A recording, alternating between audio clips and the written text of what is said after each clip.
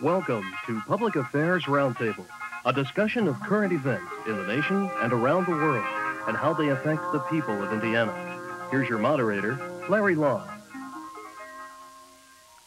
Did we strike a blow against terrorism, as President Reagan says, or did we merely aggravate that mad dog who the president says is responsible for much of the terrorism in the world today? Today on Public Affairs Roundtable, we'll talk about the U.S. airstrikes into Libya, the Libyan response, the world response. Our panelists are Tom Sargent from the Department of Political Science, Ball State University, Mark Popovich from the Department of Journalism here at Ball State, and John Rouse, also from the Department of Political Science. Tom Sargent, are we at war? Technically, figuratively, literally, are we at war? Well, we certainly aren't at war in a technical sense or in a legal sense. We're in a war in a figurative sense in that we've decided that we're going to strike back against Colonel Gaddafi and other terrorists and terrorist activities throughout the world. And we're going to do that through the use of some military force, and we did that on Monday night. And so in that sense, we are, I suppose, in a state of war. John Rouse, justified or not justified? World opinion is somewhat divided. The world is divided, Larry, and it's going to be divided on this kind of issue. A couple of things we could look at. First of all, if you were a citizen from some other planet and you had been watching these events of terrorism, either state terrorism or individual terrorism on both sides, you would have expected something to occur in terms of what the American military did several days ago. And also we have to look in terms of a very crucial issue in terms of are nations friends or do they have interests? And so each nation then is speaking in terms of its interests. So I think we have to look at these kinds of things. Also, we could look at maybe a third point, and that is the issue of change. You know, so much of the political economics of the world are based upon the results of World War II. It's been some 46 years since that time ended, and so I think we also have to look at that. So if we look at several issues in terms of how these things are evolving, nations, do they have friends or do they have interests? How does this country respond to the issue of change? And public policy, what we had several days ago with the use of military was a focus upon trying to reach a consensus in terms of what should be the public policy, in this case, military public policy. Mark Popovich, do we know enough right now to support the president? Do we know enough to say that perhaps he was wrong? Has the press done its job, I guess my question is, in getting into the bottom of this and saying, okay, Mr. President, where is your proof? How do you justify what you did? It's interesting, Larry, because I think two trends have occurred, basically, as I read American newspapers. I think the American public is behind the president. And a recent poll in Newsweek magazine showed that the American public felt that attacks against Libya were worth the risks of terrorist activities. But on the other hand, I think the press is really reluctant to not necessarily support the president, but they're really reluctant to see us become involved in another conflict because we're involved in a South American situation or the Central American situation, and now we're moving into we've actually unleashed our troops in the Middle East, and the press is a little skeptical at this point in time about what we're doing and why we're doing it, because many of the columnists in American newspapers actually feel that Gaddafi is only a symptom. He's not the problem here. We need to solve the major issue, which is a Palestinian homeland, which has created the terrorist activities in the first place. Tom Sargent, let's go back to where we were talking about war or not war. The president had to go through protocol, had to go through a procedure before he, in fact, could get involved in, or get the U.S. forces involved in Libya. Did we follow protocol? Well, the War Powers Act, which I assume is what you're talking about, grew out of the Vietnam War. And the idea of Congress at that time was to, in 1973, when the act was passed, was to try and curb the powers of the president in terms of independent military operations abroad. and to inject Congress into the act a bit in terms of using American troops overseas. So one of the first responsibilities of the president, if he plans to use American forces abroad, is to consult with Congress in that regard. And so that's what he did, apparently, about 4 o'clock on Monday afternoon. And I understand that the consultation was timed in such a way so that the planes which had left Britain were on their way, but not at a point at which they could not have been recalled if there had been really serious, significant opposition to that mission. And he consulted Congress in the form that he talked to the chairman of the House Foreign Affairs Committee and the Senate Foreign Relations Committee, Senator Lough in this case, and the chairman of other House and Senate committees dealing with armed services, and then probably the other leadership in the House and Senate, but not the entire body. The small group of persons, and I understand from the reports we've heard from the press that there was generally positive support from those congressmen and senators with regard to the president's action. There was some criticism, though, that the president had merely notified Congress and not really consulted, is the word you use. One can argue that. It depends whether you're consulting or informing, and depends what your interests are. I think the president informed and consulted with Congress on Monday afternoon. Tom, do you think that if the terrorist activity continues and even increases, that this will present special problems in terms of how we do interpret the War Powers Act? Well, it may be. I'm not so sure that the War Powers Act is as relevant to this situation as it is to some others.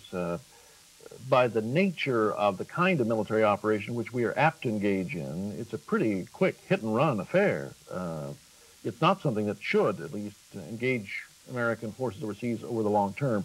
Of course, long term, what is that? And under the War Powers Act, it's 60 days. You need to get some authorization from Congress to operate abroad on a war footing, fighting footing, before, in order to keep those troops overseas. So the nature of the operation, like Monday night, was pretty quick, and I would assume that would be the pattern to be followed in the future. I don't think the president wants to engage in some long, drawn-out affair overseas. He was thoroughly burned in Lebanon with that. And incidentally, in Lebanon, there was a compromise reached. The War Powers Act was admitted to be applicable, but a compromise was reached with regard to the way it was applied.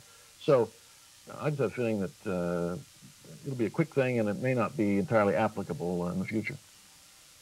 Tom, I think the principle behind the War Powers Act is an effort to develop consensus, not only in the administration, whatever administration it happens to be, but also in the Congress and, of course, with the American public. And so the purpose here, I think, is to try to get widespread support for a policy in very difficult times. Terrorism, of course, is going to be with us, and the crucial question that we have to ask as we are Hoosiers, of course, is what can the citizen learn about how to respond to these very confusing kinds of times. And the challenge is to come up with a nonpartisan policy that involves a response to terrorism. And that policy we don't have at this time. Well, military force is one way in the very short term of building some consensus, because there's a tendency, as you know, John, historically, for the American people to rally around the president in a crisis situation. The very use of military force tends to imply crisis. Now, if over the long run, and by long run, the next 6 months to a year, we find that, in fact, terrorism has not decreased, but has tended to increase, then you're going to hear arguments made, well, we shouldn't use that military force because that has simply exacerbated the problem rather than improved it. If you want to punish Gaddafi, or you want to punish terrorists, okay, that probably was done on Monday night, but we won't know for some time whether or not it was effective in deterring. Yeah, just quickly, at this time, we don't know if the infrastructure of terrorism in Libya has been broken or has been damaged. The question is also that military has to be used very incisively, and all that military force trying to do away with terrorism was obviously the use of much military force to do away with terrorism. And the question is, Was it used incisively in this case? Well, and some Europeans have clearly said that it was not. That in fact, we used a baseball bat to swat a fly. One can argue with that, agree or not agree with that, but that is one case. And the other point one might raise is how surgical can these strikes be? The president said he did not want to harm innocent civilians. On the other hand, it's clear that from our reports we've gotten, and I will say that my impression is we've gotten reports only from Libyan television in terms of visuals. Now, I could be wrong about that. Maybe we've actually gotten some film footage from American television, but what we've seen from Libyan television shows quite a bit of civilian, what I call civilian damage, and diplomatic damage, in the sense the French embassy and some other diplomatic establishments were hit. So I'm not sure how convinced I am that surgical strikes are possible in this day and age. One wonders about that. And Congressman Dan Burton was on our program a few weeks ago. He encouraged, I guess, the United States to take some kind of strong action against the Libyans, against those who train terrorists. It was his report to us that the intelligence reports were that the Libyans and others would, in fact, surround their terrorist training camps with civilian populations, women, children, so that if there were any kind of strike, that those kinds of people would be killed and elicit that kind of world sympathy for their cause against the United States. I suppose that's not surprising. It may have happened this time. I don't know. The French embassy clearly is not deliberately near a terrorist camp, but on the other hand, who knows? In your own opinion, Tom, do you think that we have do you think that we exhausted all of our economic and political alternatives in this situation? Do you think that the military force was justified in this instance? Well, you've asked me two questions. I think probably there were some additional things one could have done short of military force. They would have probably caused a great deal of controversy and discussion. For example, one could have said, "Okay, Libya, you're through diplomatically in this world. We're not going to pay any attention to your diplomatic immunity of your diplomats. We're not going to let Libyan diplomatic pouches be sent through without inspection." If we could have gotten the Western Europeans, particularly, to support that idea, it would have been a very positive step. There could have been a complete embargo of all airline flights to and from Libya. That would have been one way of helping. Again, it takes support from other places. I get the impression that President Reagan felt himself very much pressed by what he perceived to be domestic public opinion on this matter, and political opinion. You've got to remember, he campaigned in 1980 on a platform which indicated he was not going to allow Americans to suffer the same kind of indignities again they'd suffered in the Carter administration, and particularly with regard to the hostages in Iran. We've had several acts of terrorism against Americans over the last 6 months or so. And I just have a feeling that the president may have seen himself in a position you have to do something. And this was what he chose to do, and it was a very dramatic strike. As you mentioned, economic and diplomatic actions, sanctions against Libya really won't work without that kind of support. But is it not easier for the United States to say economically, okay, there will be no trade, there will be no relations with Libya? Much easier for us to say that than for the Western Europeans to. Yes, and we've said it, and we've done it. In fact, there's very little more for us to cut out with regard to relations with Libya. But the Western Europeans clearly do not feel themselves and their interests, to use your phrase, John, as much threatened as we clearly do. And the Europeans, the impression I get is the Europeans feel that we're making a big deal out of not as much. Is there an obligation of the president at some point, if he wants to enjoy or continue to enjoy the popular support of Americans for such actions, for him to come forth with more proof? The specifics of why it is that he thought this action was justified. At this point, the American people have pretty much a superficial explanation of, yes, Colonel Gaddafi is responsible for terrorism, and we did intercept a message just before the bombing in Berlin of the discotheque. Don't we need to know more? Yes, the question is, what more can we know without compromising some intelligence sources? Much of this kind of, what shall I say, much of this kind of comment by the president is going to have to be taken on faith. I agree with you, it would be nice to have some proof. photograph that you commented a while ago, the photograph of the in Nicaragua of the people loading drugs or something on the plane. I couldn't tell those are drugs or linen. I mean, I didn't know what they were doing in that photograph. So it's very hard for the layman, unless you actually can see missiles, as one could in the Cuban Missile Crisis in photographs, to be able to say, yes, this is in fact proof to me that these camps were terrorist camps and that there were people there who were committing terrorist acts. I think it's going to be very tough to create proof or to submit proof to the American people that we all understand. Isn't that sort of the charge of the press at this point, Mark Popovich, to, or if not the charge, it'll be at least it's piqued the curiosity of the press as to just what are the specifics, just who is involved, give me times, give me dates, give me places, give me numbers. Well, I think so, and I think that the press is doing a pretty good job of trying to dig out some of that information. Newsweek magazine, for instance, in the last couple of weeks had a piece by a couple of writers who had actually sort of traced the terrorist trail, in other words, and had talked to a number of terrorists, and eventually actually trying to find out why they're doing it, what they're doing it for, etc. And I think that on the basis of their discussion, we're finding that Libya is not necessarily the focal point of terrorist activities. I mean, there seems to be some evidence that Syria is pretty heavily involved in this too, and that's one question that comes up. Why didn't President Reagan go after Syria too? So there's a number of questions that need to be answered. But I do think the press, if they're guilty of anything here, I think it's probably reporting too well, because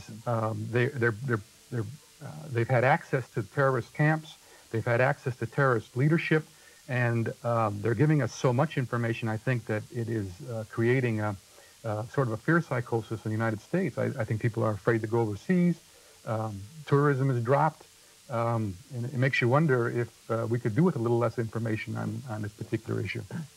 Mark's point's an interesting one. You recall in, my date's a little hazy now, but I'm tempted to say a year or so ago, when the TWA airliner was hijacked in Lebanon, and the Shiite group was responsible, or a Shiite group was responsible for those actions.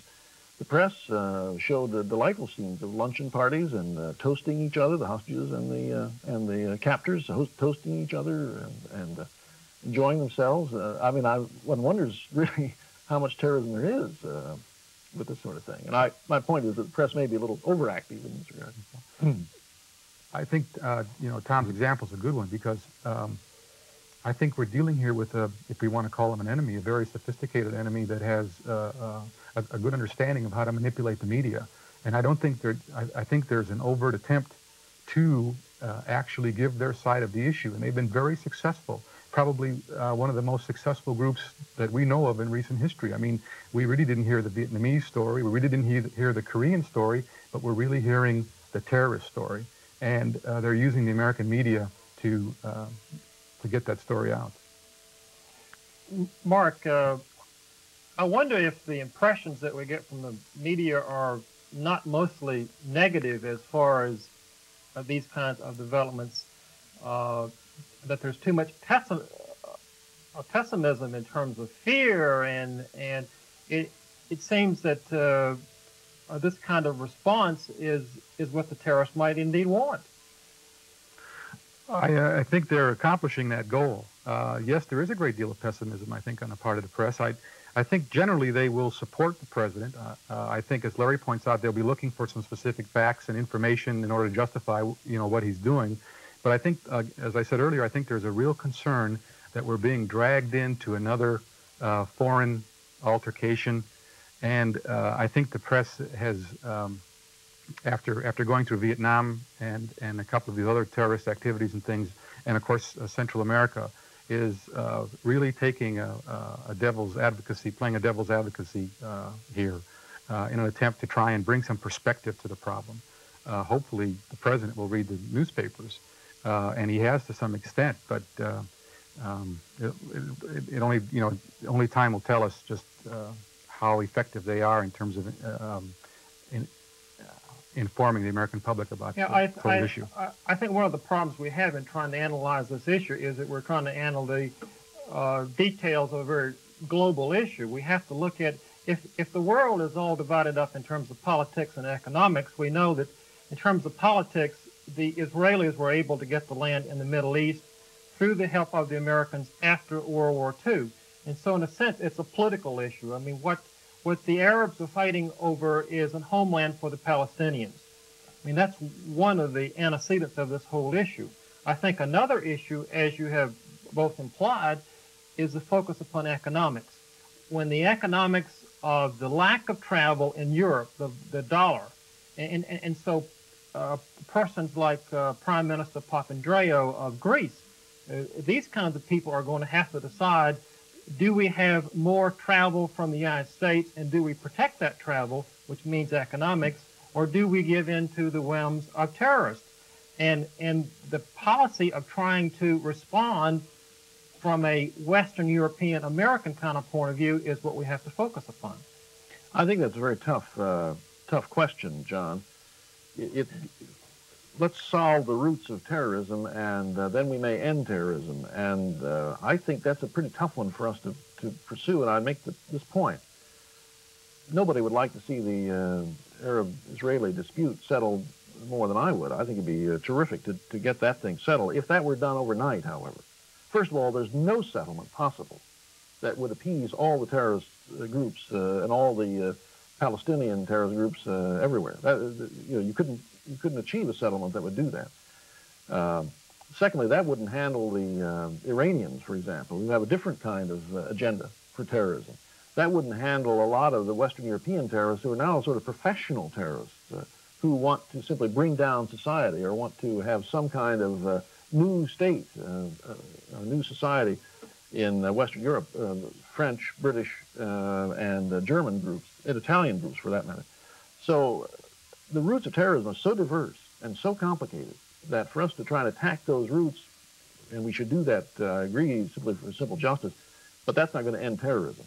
You're going to have to do more than that. Why Gaddafi then, and why now? Is it a message to the Syrians, to Arafat, to whomever? Is it a beginning of some tough guy stance on terrorism? Well, first of all, Mark raised the issue about Syria. Syria is much too close to the Soviet Union.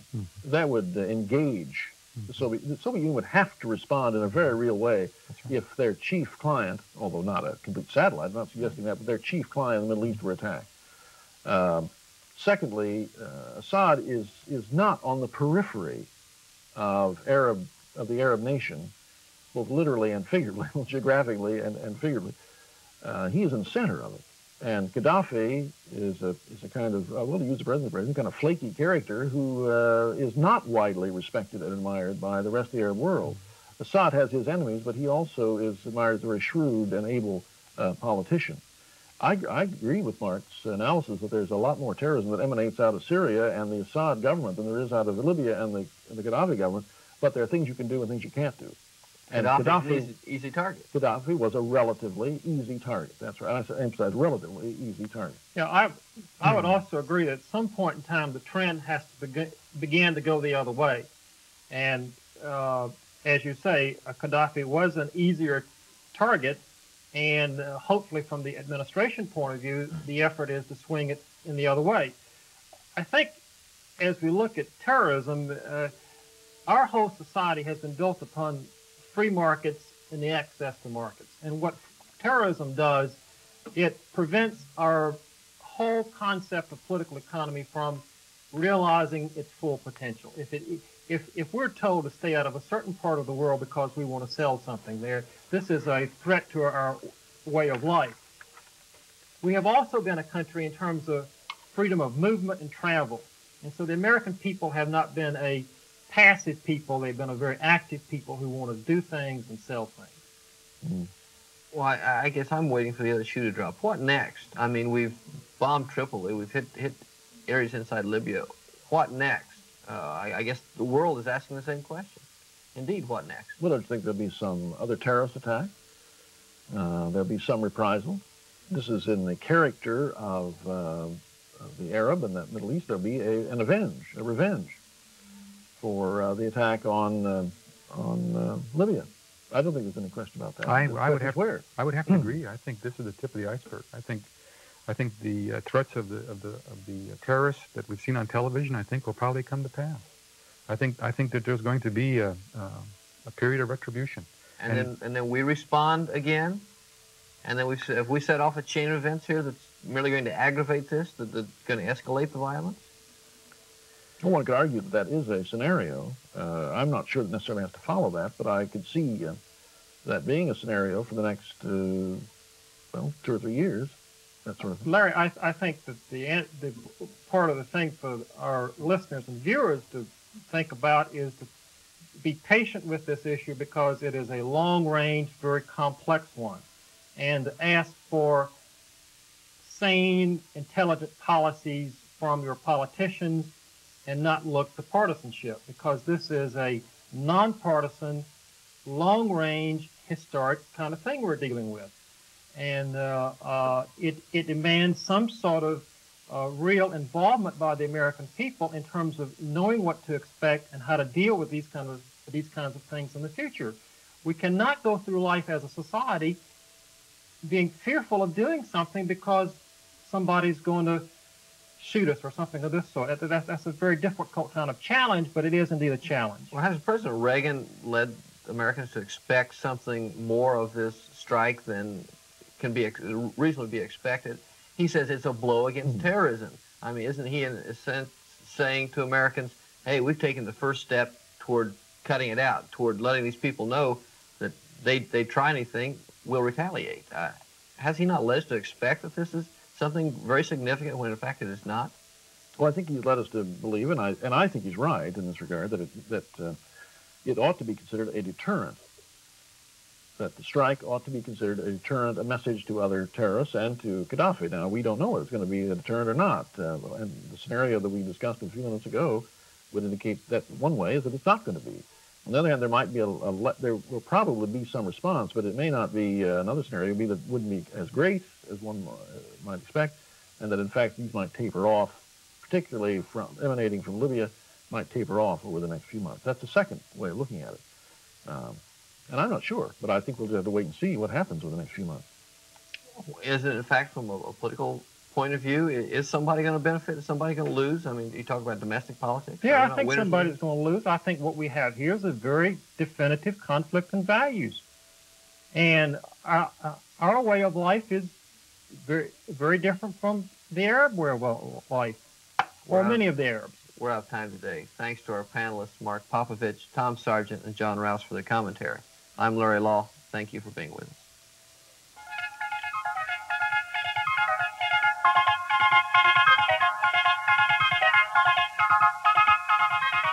If you have comments regarding this program, please address them to John Rouse, Box 149, Muncie, Indiana, 47305. The producer for Public Affairs Roundtable is John Rouse. Associate producers are Cecil Bohannon and Bill Mosier. This program is a production of University Media Services, the Department of Political Science, and radio and television stations on the campus of Ball State University in Muncie, Indiana.